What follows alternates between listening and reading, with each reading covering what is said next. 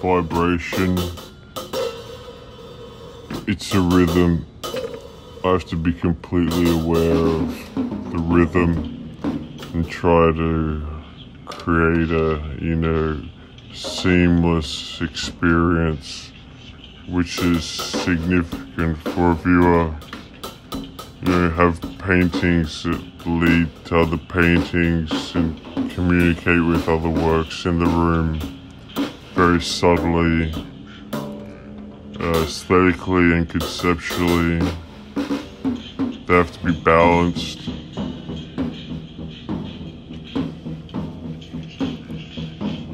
The masterpiece of the show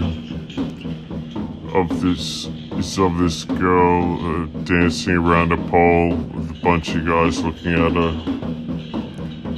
It's the only piece that suggests that ballerinas in any way connected to strippers. So I think that's kind of all that this show needs.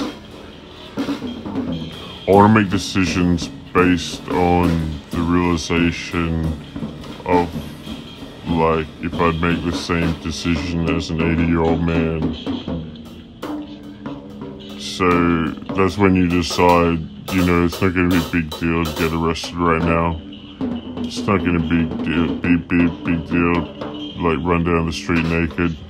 It waters down things when you consider yourself being an 80-year-old man reflecting back